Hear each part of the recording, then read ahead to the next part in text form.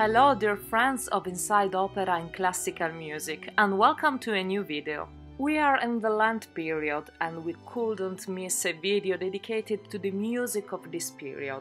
So we will talk about the wonderful Stabat Mater by Giovanni Battista Pergolesi, which tells the sufferings of Mary during the crucifixion of Jesus. But first, subscribe to the channel if you haven't done so yet. It's a small gesture that costs you nothing, but that is essential for the channel growth. Done? Well, let's go. Giovanni Battista Draghi, known as Pergolesi, was a composer, organist and violinist. He was born in Jesi, in the Marche region, in Italy, but he studied in Naples at the Conservatory of the Poor of Jesus Christ, and from there he began his musical career. For this reason, he is remembered as an adopted son of Naples and counted among the leading exponents of the Neapolitan music school of the Baroque era. He composed between 1731 and 1736, a short time for such a promising young man who, unfortunately, died very young at only 26 years old. Pergolesi probably began to compose the Stabat Mater in 1734, the year following his other best-known composition, the Intermezzo, La Serva, padrona, but he finished it only 2 years later. This composition was commissioned by the lay Neapolitan confraternity of the Knights of the Virgin of Sorrows of St. Louis at the Palace, to be able to perform it during the celebration of Holy Week.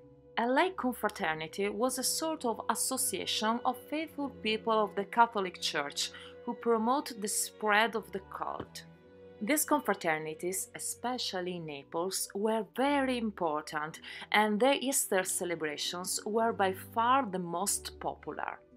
This was a once-in-a-lifetime occasion, especially as this Stabat Mater would replace that of Alessandro Scarlatti, which had already been performed for many years in a row, and the confraternity desired a new composition with a more modern taste.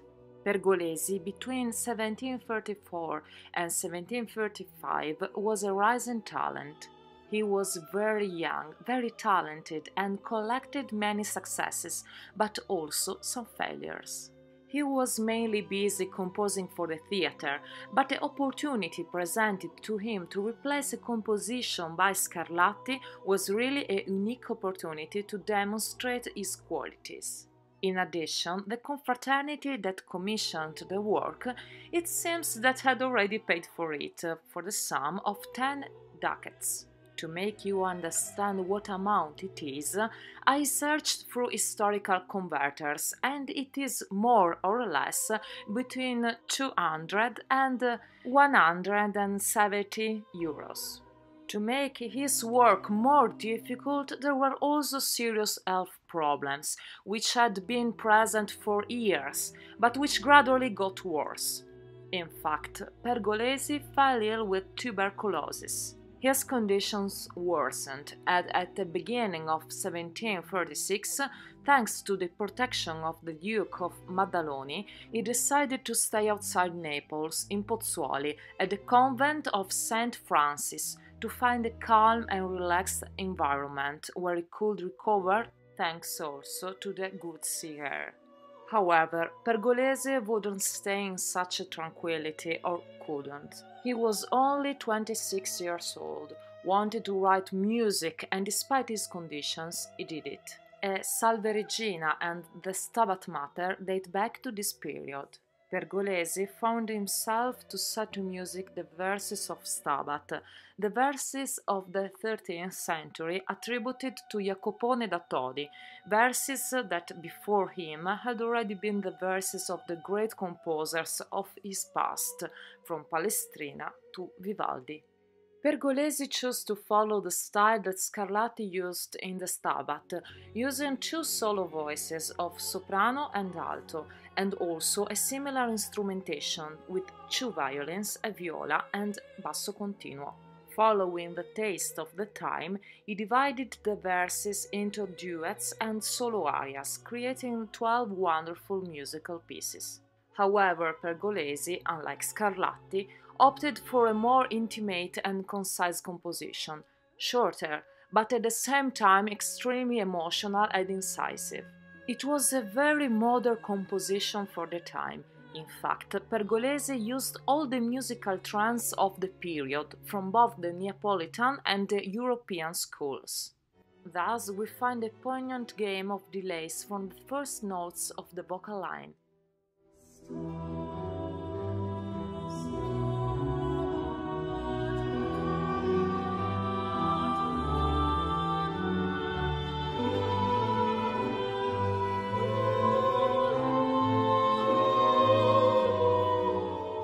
Doesn't it feel like these notes are trying to touch each other, like trying to connect? As if Mary and Jesus were trying to embrace each other.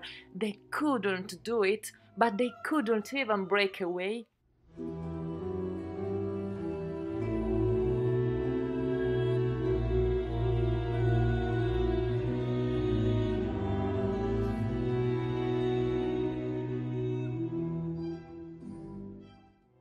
Less innovative because of the 17th century tradition, but the use of the basso continuo as a lamentation is also very effective, with this descending figuration that doesn't it remind you of tears?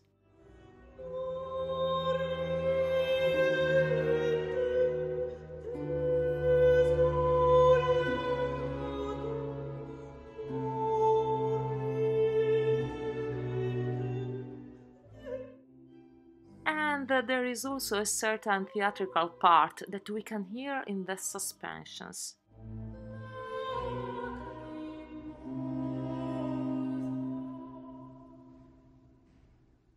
And also some real sighs.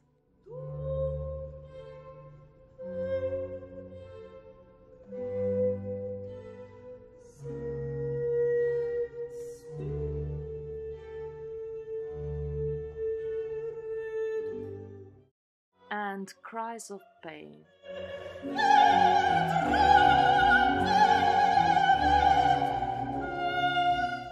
Pergolesi remained faithful to the form used in the sacred musical tradition, but his renewal is centered above all on the great pathos that reveals note after note. It is not a stabat of composure, like that of Scarlatti. It is a stabat of pain, imbued with almost theatrical drama. And it is precisely this characteristic, together with its shocking beauty, that made it one of the most important compositions of the Italian 18th century. The Passion here is lived in the first person by the Mother of Christ. It is like seeing her pain under the light of a spotlight, as if every word came directly out of her lips. The pain of seeing the suffering of her child to the point of feeling every pain on herself creates an incredibly strong identification. An identification that Pergolesi certainly felt about himself because of his situation. We can imagine him writing the Song of Mary, grieving for the death of his son, working day and night between one cough and another, while he himself was dying. As you can see from the manuscript, Pergolesi was in a hurry to finish, probably for fear of not being able to finish it. So we find some errors in the part of the viola or small parts missing, but only sketched, and a bit of general disorder that can be easily translated as haste. Perhaps the haste came from the approach of Lent, and therefore also from the deadline of the commission, or it was because he felt he did not have much time left, and that last composition could be the last, and therefore be in all respects his spiritual testament. Legend has it that he died the same day he finished writing it, on March 16, 1736, after having written the last words, Finis Laus Deo, a thank you to God for giving him the time to finish it. He was buried in a mass grave, a sad fate that unfortunately fell not only to him, but also to other great musicians, such as Vivaldi and Mozart. The great diffusion of this work began soon. It was published in London in 1749 and soon became the most printed work of its century. It was so loved that many fakes attributed to Pergolesi soon spread, in an attempt by publishers to ride the wave of success to sell more. 600 compositions were thus attributed to him, while today only 148 are by his hand, and 30 of dubious attribution. There are those who loved this Stabat Mater, and there are also those who strongly criticized it, as Abbot Martini, where he probably found too much melodrama, too much opera, too much theatre, and even Berlioz criticized it by defining it as a nightmare music. However, many composers were fascinated by its beauty, and in fact several revisions and versions were made, including those by Paisiello and Salieri, and also a valuable transcription by Alexei Lvov, who was choir master at the Tsar of Russia. He felt the need to enlarge the staff, probably in an attempt to create a more sound impact, to satisfy the taste of the Russian court. Thus we find a score for large orchestra and 4 voices choir, really very far from the elegance and clarity of the original composition. Another version, certainly equally if not more famous, is the one made by Johann Sebastian Bach, who adapted the Stabat Mater in the psalm Tilge höchster meine Sünden, with German lyrics, but the music is precisely that of Pergolesi. Some speak of it as a parody, others as a tribute to the talent of the young Pergolesi. I tend to lean more towards the latter, also because it was a practice in use at the time, and moreover, Bach had also copied Vivaldi. Bach obviously liked Italian music. Many other composers loved it. Bellini claimed that he could not play it on the piano without crying. Rossini considered Pergolesi's work sublime and unattainable, and perhaps for this reason he spent a long time before writing his Stabat Mater. However, before ending, an anecdote about Pergolesi's Stabat Mater. Pergolesi was in Naples, already intent on writing the Stabat Mater and probably looking for inspiration. One day, while walking in the center, he was overwhelmed by a crowd that went to Piazza Mercato and was forced to go there. All that crowd was there for a terrible reason: a hanging. At the foot of the gallows there was a woman, her face streaked with tears, and sang an ancient melody. She was the mother of the death row inmate. This image of the grieving mother at the foot of the gallows while she sang created the perfect inspiration for his Stabat Mater. Unfortunately, we cannot know if this anecdote is true, also because, especially in the 1700s and 1800s, the anecdotes about the composers were particularly in vogue, so we cannot be sure of their veracity.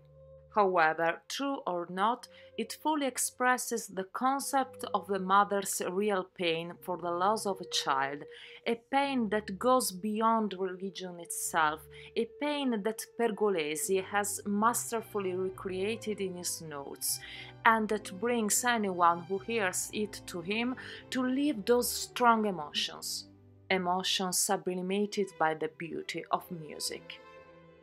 Thank you for watching this video. If you liked, leave a like and a comment, and if you haven't yet done, remember to subscribe to the channel and activate the notification bell so you don't miss the next ones.